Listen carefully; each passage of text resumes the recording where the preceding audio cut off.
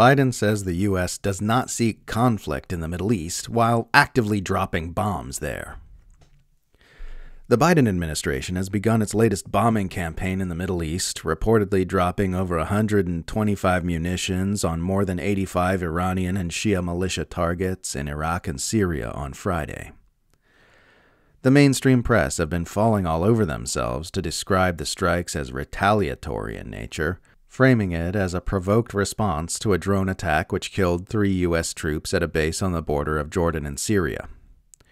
Which is a bit odd, given that this supposed retaliation is being directed at a nation which the U.S. government itself admits is not known to have been involved in said drone attack at all.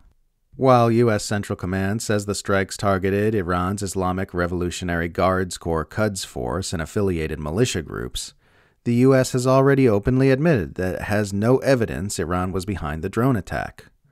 On Monday, Pentagon spokesperson Sabrina Singh admitted that there was no information showing that Iran had actually ordered or orchestrated the attack, saying only that Iran bears responsibility for the strike because it has been supporting such groups in the region.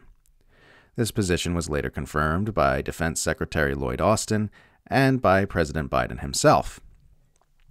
Asked by the press on Thursday how much Iran knew in advance about the drone attack by Iraqi militants, Austin said, "We don't know, but it really doesn't matter because Iran sponsors those groups."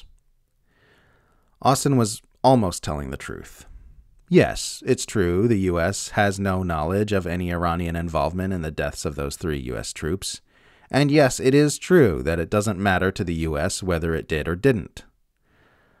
But the real reason it doesn't matter has nothing to do with Iran sponsoring militia groups which align with its interests.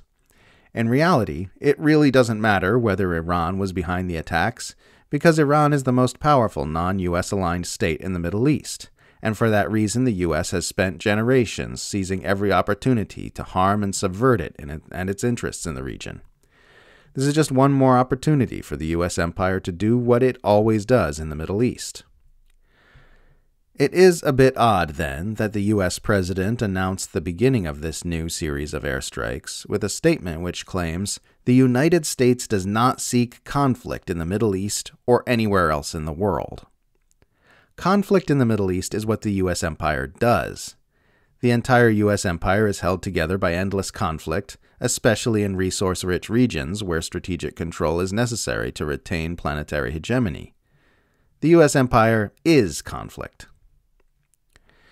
Saying the U.S. does not seek conflict in the Middle East is like saying the Kardashians do not seek attention. It's like saying Jeff Bezos doesn't seek money. It's like saying the Hamburglar doesn't seek hamburgers. It's kind of their thing. To make such a ridiculous claim while actively raining military explosives upon the Middle East, in retaliation for an attack which the people you're bombing didn't even commit, is just extra icing on the cake of ridiculousness. From Gaza to Iraq to Syria to Iran to Yemen, conflict in the Middle East is the U.S. empire's bread and butter.